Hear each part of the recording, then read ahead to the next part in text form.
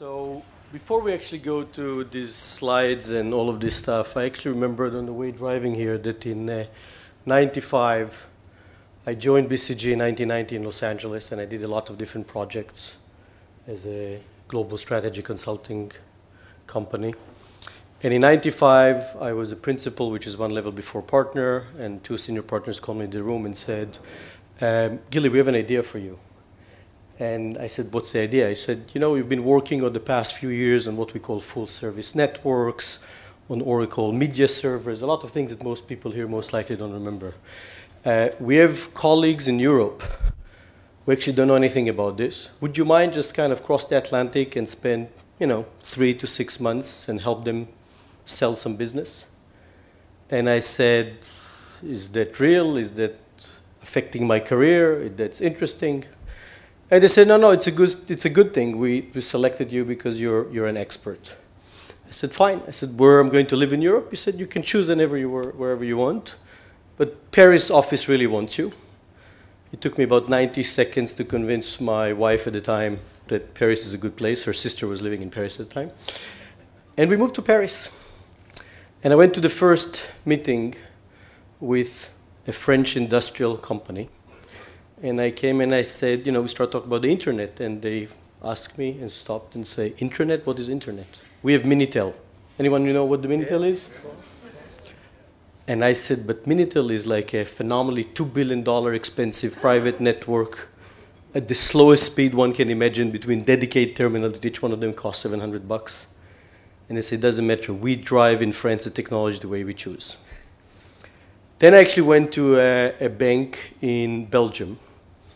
And we started to talk about what the internet will do for financial services. And we said, look, already in the US, as this is early 96, there was a site who started to compare mortgages. And they said, this has never happened here. Why? In Belgium? No way. We, the banks, and there are 4 banks, control the information. I said, fine. I had a presentation at Fiat, northern Italy, near Torino. And we met the guy who's in charge of media and advertising. And we started to talk about what the internet could do potentially to cars. And they said, no one ever buy cars in the internet. And we said, yeah, but they might be able to compare information, right? If you can go to Consumer Reports in the US, you can actually start to compare information. You can imagine this is open for everyone. You can start to, compare your Golf to the Fiat and, start to see comparison in a much lively way. And then I had the most interesting discussion was at Olivetti. Who remembers Olivetti? Olivetti was a typewriter business. And in the 70s, a person named Piol actually came and said, you know what, there is this PC innovation taking place in the Silicon Valley. Let's come up with PCs. And actually, they were among the first one in Europe who came with PCs and became a huge success. They were not able to continue it, and I went to meet this Piol. He was sitting in a room almost half the size of this. This was his office, very dark, a lot of cigar smoke. He was sitting, big guy. And as I walk in, he said to me, so you're the American expert, right? I'm from Israel, but I'm the American expert. I said, yes. He said, so what do you think about Netscape? Netscape was still a private company, didn't go public. And I said, well, it's going to be interesting. And he said, I invested in it, but I'm thinking to shorten it about a month afterwards.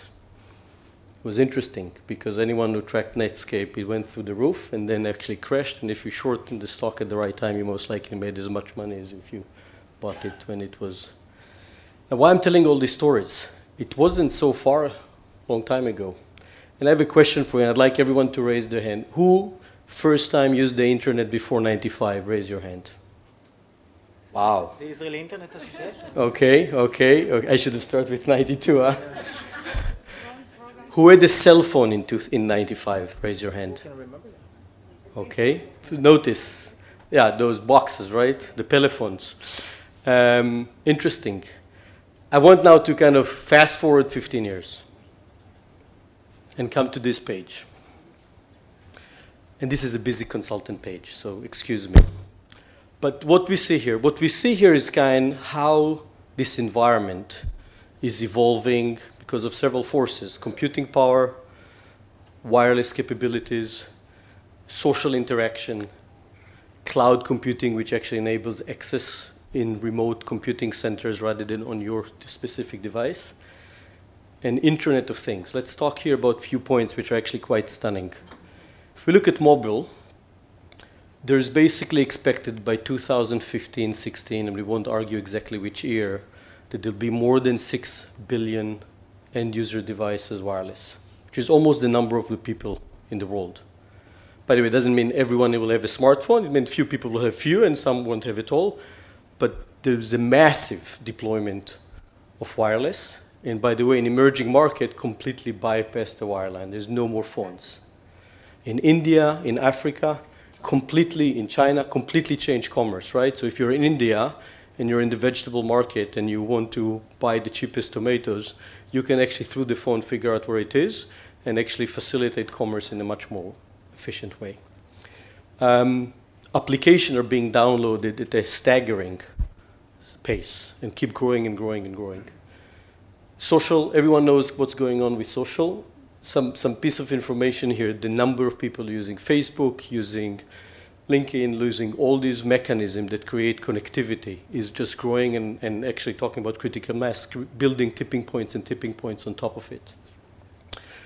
Cloud computing is going to enable actually very low power device to actually use other services and powers in multiple locations and actually create way, way more of connectivity. And Internet of Things.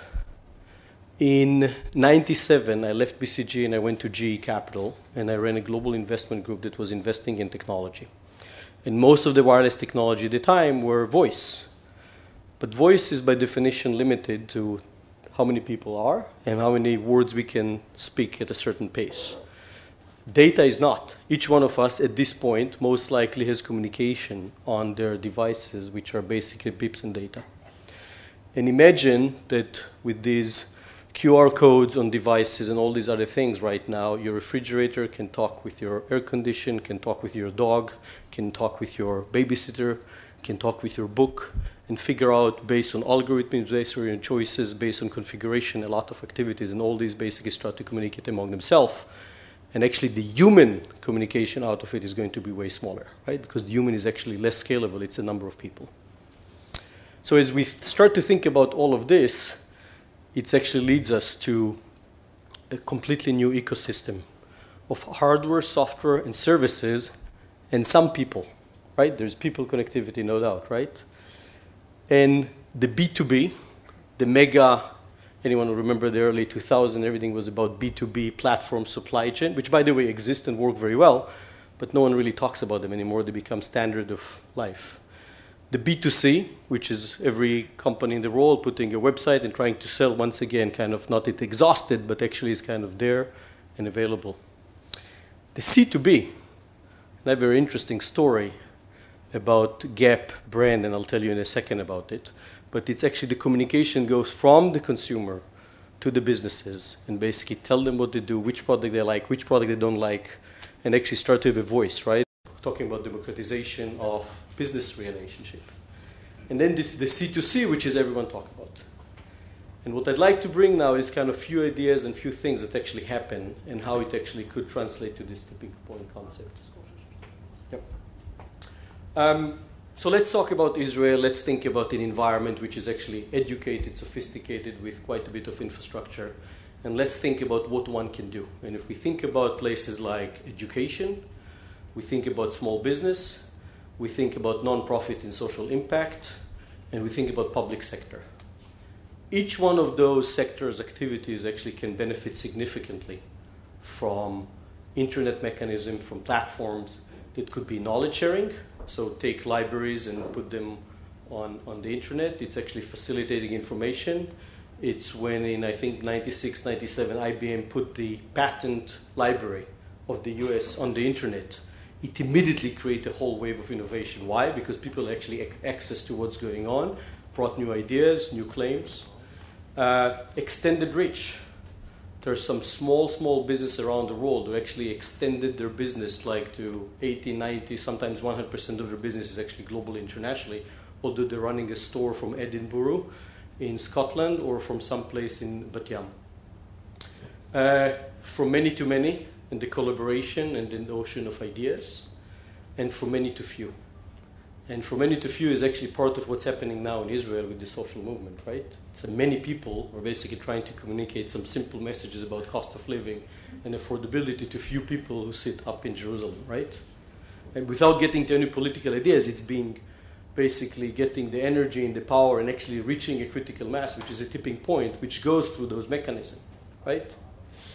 So as we think through all the opportunities, I mean, these are the areas I'd like to suggest for us to think through and how we can actually create something which is scalable, get the critical mass, leverage it so we can actually give more by giving less at a focused way and creating much more